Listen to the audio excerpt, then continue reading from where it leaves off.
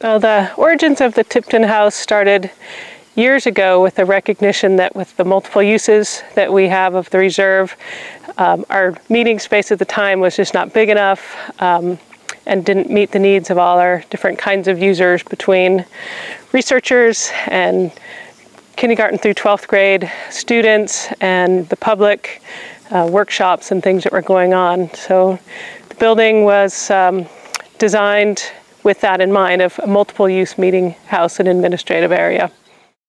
So Sedgwick is one of the largest reserves in the natural reserve system. We have up to 4,000 users every year, and this house, the Tipton Meeting House, really presents an opportunity to have a real central area that different kinds of groups can use.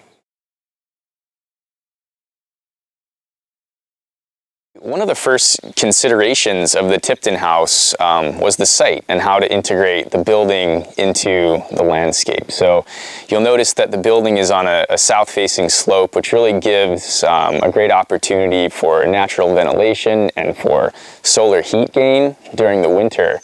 The building uses a lot of passive design principles, such as solar heat gain and natural ventilation. The water tank you see behind me collects water off the roof and uses it to flush water in the facility, saving approximately 100,000 gallons of water per year at the site.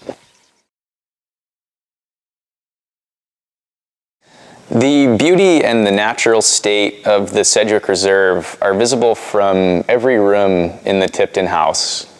A lot of emphasis was put on bringing the outdoors in the design of the building envelope, from the windows that open all the way up in the summer for natural ventilation to the design for passive daylighting. The building really has a great connection to nature. You can see the natural ventilation scheme and the daylighting scheme take effect, with an added benefit of saving a great amount of energy in the ventilation and cooling of the building, as well as a reduced need for artificial lighting in the facility.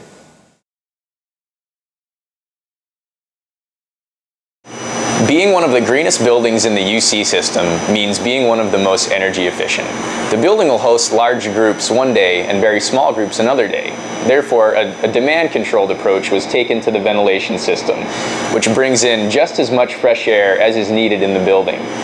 The building senses how many occupants are in the building at any given time and brings in fresh air accordingly. Large groups mean large amounts of fresh air, means healthy fresh air to breathe. Smaller groups require less fresh air and less draw on the energy-using systems.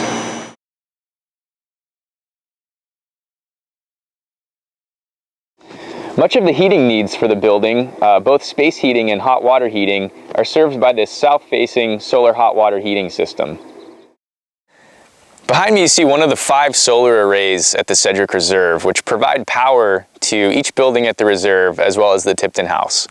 The Tipton Meeting House has no natural gas service, meaning all of the systems are run on electricity. That means heating, cooling, ventilation. The solar systems on the site provide enough energy to offset the use for the entire facility.